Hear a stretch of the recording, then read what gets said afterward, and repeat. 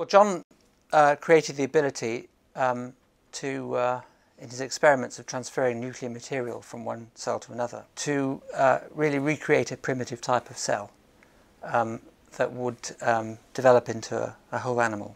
When you do this nuclear transplantation experiment, the activity of the genes is completely changed. They're made to go back to the beginning of life again. You can take something like adult skin and derive from it embryo cells, make them, as it were, go backwards towards being an embryo again. And when you've done that, you've got your skin-derived embryo cells.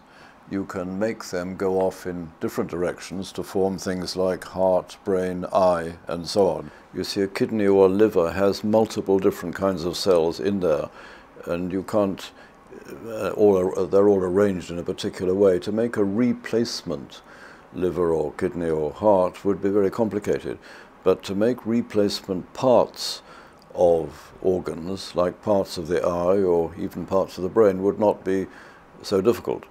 So I think the future lies in providing spare parts of an organ, not the whole thing. You can give people back their own kind of cells.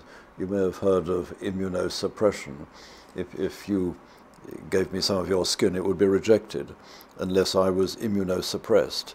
And you don't want to be immunosuppressed because it means you're no longer protected from disease and infection. So to get replacement cells without immunosuppression would, I think, be a huge step forward. When I started my graduate work right at the beginning of my career, I was supported by an MRC so-called studentship, that's to say supporting the graduate work. And that kept me going for 3 years, may even have been 4, when much of this work that's now recognized was done.